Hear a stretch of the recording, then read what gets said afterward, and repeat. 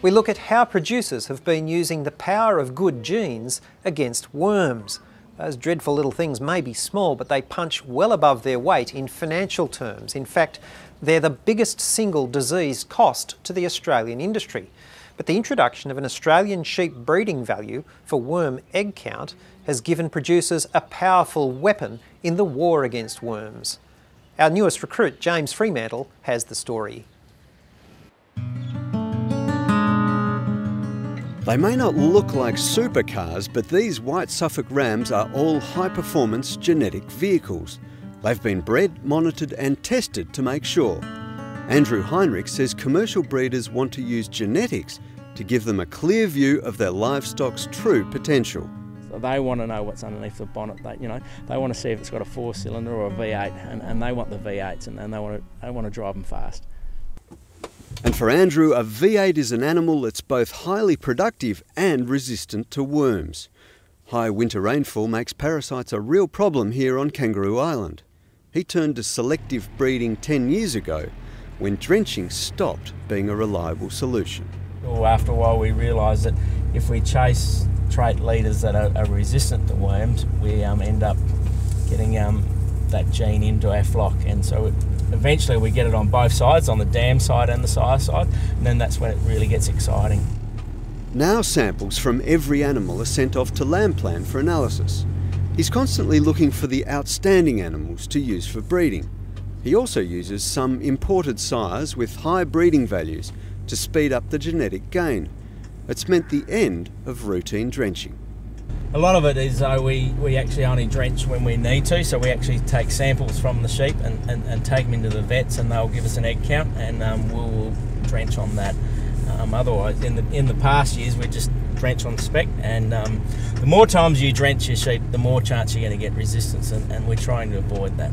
And there are no arguments about that here in New England, the Barber's Pole parasite capital of Australia, as Arthur Gates calls it. That's why he volunteered to trial an MLA-backed dipstick test that producers can use themselves. Faster diagnosis reduces the impact and the number of unnecessary treatments.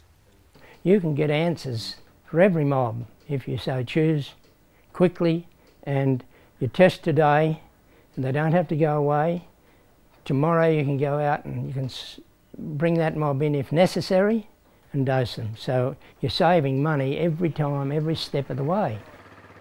But Arthur's main strategy is to breed for worm resistance. He spent a lifetime trying to do it, but it wasn't until he began performance measuring and using LAMBPLAN worm egg count breeding values 5 years ago that he made a giant leap forward. He's made a 30% improvement. Now the dipstick usually delivers good news. The ewe lambs from last year, after they had their test, were drenched to clean them back and were sent into a paddock which they've been running in for 10 months. No worms, nothing. And we just did that test a little while ago. So I'm hoping that in the longer term I'll be able to throw the drench gun away. I may not, but I'm hoping. But it's not just about cutting down on drenching, which costs the industry around $70 million a year.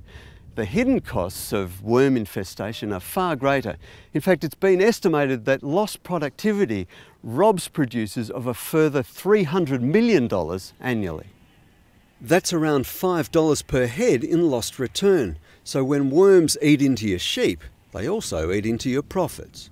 Essentially, they make the sheep eat less, and as soon as they eat less, they produce less. And so if you've got, for instance, a prime lamb dam who's not eating as much, he's not producing as much milk, we can see the follow-on to lamb growth. They can cause a break in the wool because we're changing intake. They can reduce reproduction rate by effects on intake and then the body weight of ewes. So there's a whole range of effects that animals have, and that's a major cost issue, but it's a major welfare issue that the whole industry is trying to better regulate.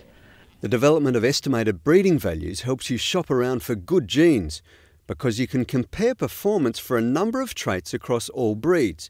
It can be a strategic investment. I think it's really cost effective for a commercial breeder because all they have to do is identify those ram sources that are providing good genetic information, not just on your primary profit drivers of growth rate and fertility and muscle, but also have additional worm resistance information as well, and purchase flock rams from those ram breeding flocks that have that information available. At the moment, testing is only available for livestock that have been exposed to worms. The next step, still a long way off, is a commercial test for all sheep that measures resistance from DNA.